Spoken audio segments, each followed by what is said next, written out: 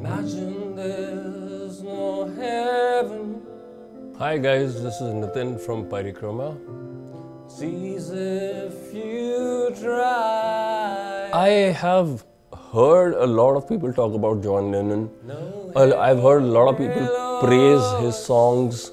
But one thing I guess people don't realize, that what makes him so great is that he was just a very, very normal person as a human being. At that level, he is what you would really call a working class hero.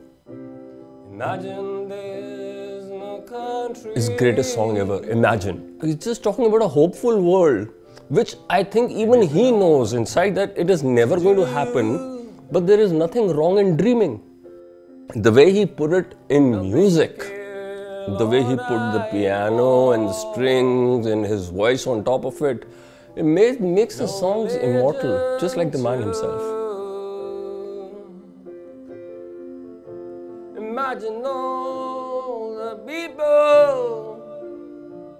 I remember the first time I heard Imagine, I hated it. I hated it from the bottom of my heart, because that time I was a hardcore Metallica fan. With a little bit of time and everything, you get used to it. It grew on me, and I started listening to it, started reading about him and everything. I found out what a great guy he was. And of course, I always loved him in the Beatles. Beatles has always been, irrespective of whatever music you do, Beatles is always the bedrock of all musicians. Hope someday you will join us. I think even to a non-musician, I mean, I am a professional musician, I think even to a non-musician, he would always be an inspiration. He was knowledgeable, he was very, very learned, he knew everything about almost everything, from world politics to different cultures to this, that. I mean, he just knew everything.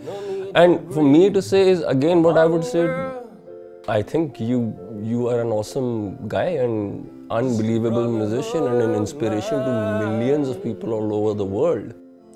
And the world will be his own. Hope that wherever he is, he's in a happy place. Definitely a happier place than where all of us are right now.